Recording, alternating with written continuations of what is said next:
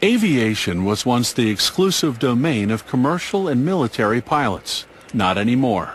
Today, many amateurs get their pilot's license and take to the skies in light aircraft, not for a job, but for the sheer pleasure of flying. To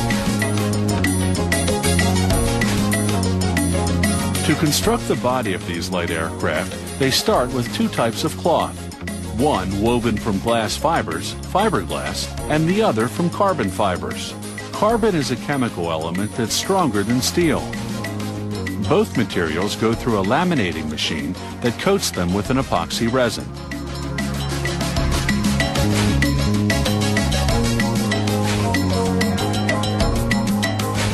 To begin forming the various parts that make up the body, workers lay strips of the laminated fabric into molds. The engineering plans dictate the precise positioning of the strips, which is critical for strength and durability. They lay in carbon fiber cloth where they need to have extra strength without additional weight, like areas such as this, the passenger compartment of the cockpit.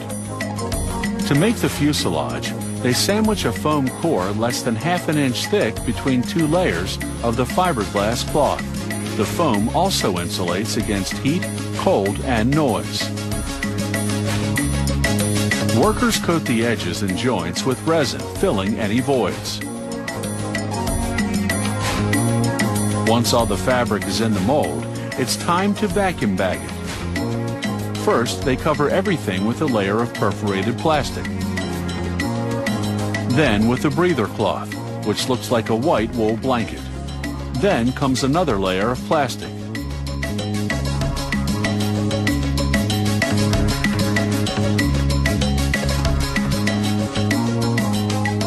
They attach a vacuum to suck out all the air. The excess resin exits through the tiny holes in the plastic and soaks into the breather cloth. Now that the mold is airtight, it can begin to cure. They put it into an oven at just over 100 degrees for 8 hours. Once the molds come out of the oven, workers install the internal structure.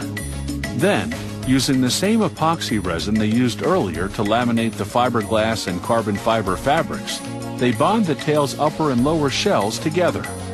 They do the same with the wings. The parts are left to cure overnight. The next day, they finally come out of the molds. Next stop, the trim shop. Workers remove the excess fiberglass and cut out the windows.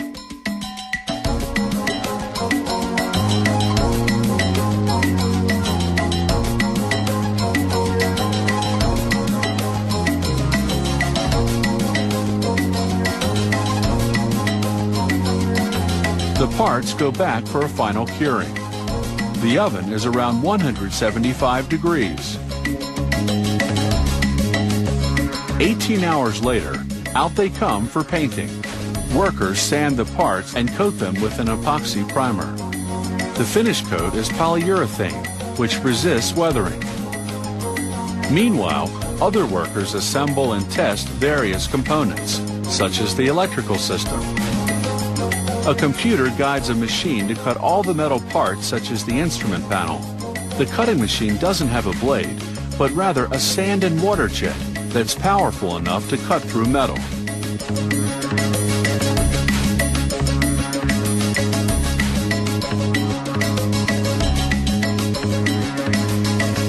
A certified aircraft welder prepares the engine mount, the base that will hold the engine in place. It's made of high-grade carbon steel.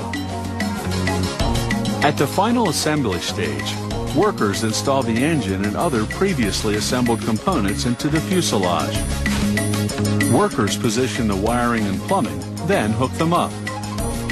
They screw on the wingtips, which already have their navigational lights.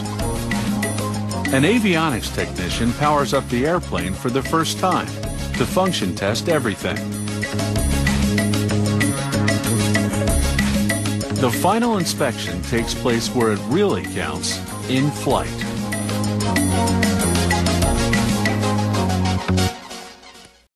Aviation was once the exclusive domain of commercial and military pilots. Not anymore. Today, many amateurs get their pilot's license and take to the skies in light aircraft, not for a job, but for the sheer pleasure of flying. To construct the body of these light aircraft, they start with two types of cloth. One woven from glass fibers, fiberglass.